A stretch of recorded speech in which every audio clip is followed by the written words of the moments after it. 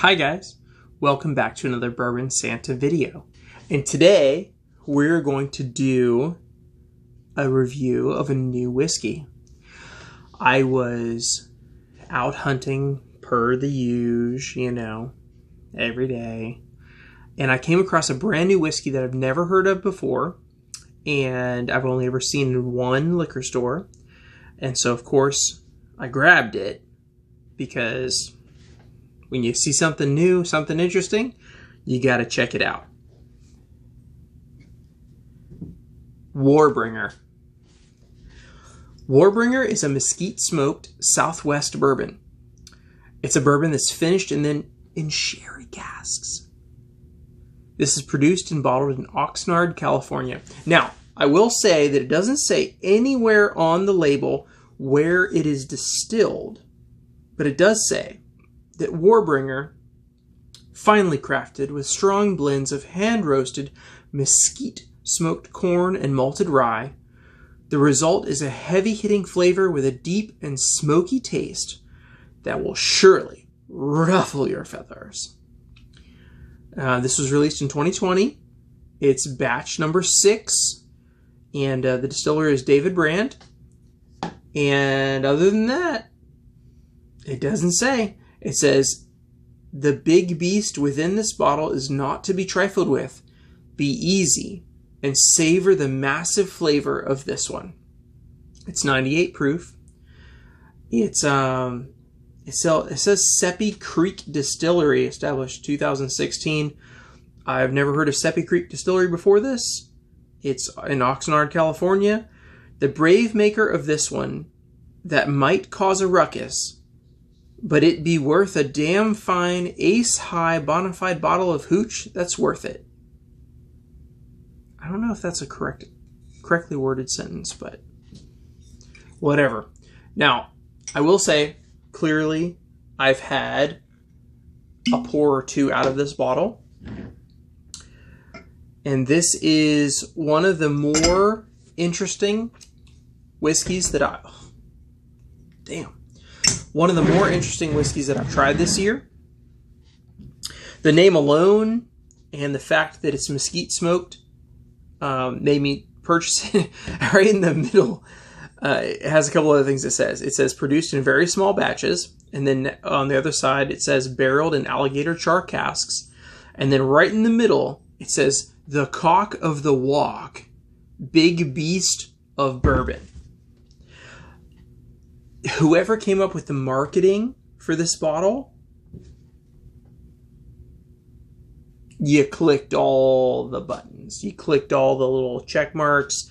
You did it. You did it. You did good.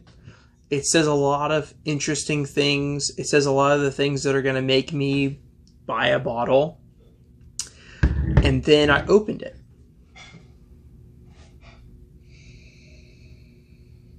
It is a smoky, magnificent bastard. On the nose, I get the mesquite smoke. I get burnt ends, like barbecue burnt ends of meat.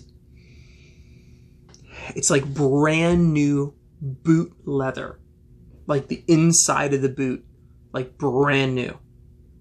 Not ones you walked around in them for a month or two. Brand new boot leather. Mm.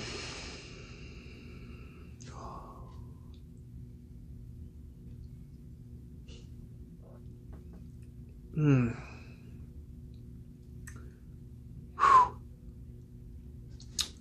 Undercurrent of oak. Then that leather. The smoke is there throughout the entire experience. The burnt ends are there on the end of the palate.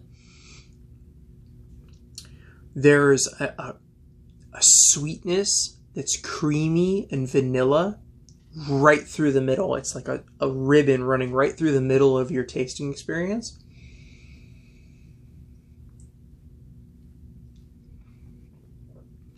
Oh man. That is just ridiculously complex. There's so much happening at once. There's these dark fruits like dates and raisin and a little bit of dried apricot happening.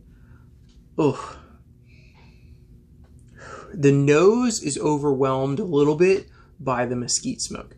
The mesquite smoke and the leather are the two biggest notes that come through on the nose. But on the palate, there's a whole nother bouquet of flavors happening.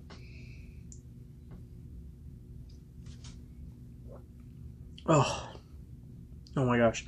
If you don't like smoke, you might not like this.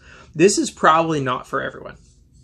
I know a few of my buddies will not like this bottle because they're not into smoky stuff. For me, this is amazingly complex. This is probably in my top 5 for whiskeys that I've tried this year. I'm going to be doing that video soon. The 2020 top 5 bourbon American whiskeys. Wow. It's ridiculous. I'm going to be going back to that liquor store that had this and getting a couple more bottles just in case, because I've only ever seen it at that one store, and I'm terrified that this might disappear without me getting a few more bottles to add to my collection. If you're into smoky whiskey, keep your eyes open for Warbringer Southwest Bourbon, mesquite smoked. Good grief. It is just ridiculous the amount of things that are happening in this glass.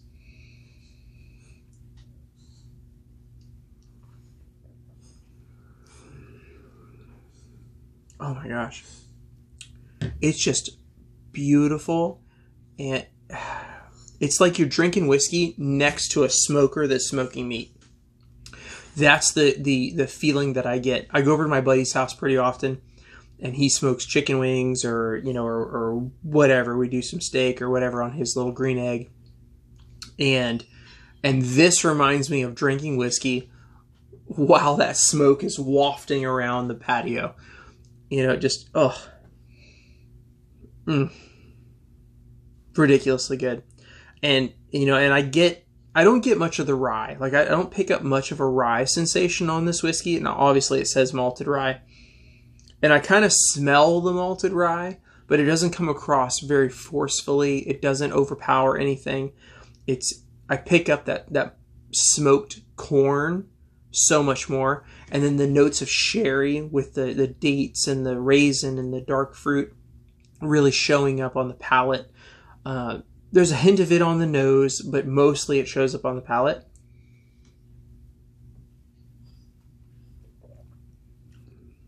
Ridiculous. It's somewhere in between boot leather and saddle leather. And now if you've ever been around horses, like I have, grown up around horses, saddle leather is one of the best smells in the world. Boot leather, brand new boot leather, is one of the best smells in the world to me. And this reminds me of that. It reminds me of boot leather and saddles and riding horses. And this is a Western country cowboy whiskey if there was ever one on the market. If you're into those kind of flavors, into big, bold, punch you in the face, skin up your knuckles, skin up your knees maybe, wrestle a calf to the ground, bold flavors, then this is for you. This is put some bass in your voice and grow some hair on your chest and turn you into a man whiskey. That's what this is. If you're ready for that adventure, grab a bottle. This is definitely up there in some of the best whiskey that I've had this year. Thanks for watching. Check out the link for Patreon in the description below. Until next time, have a great day.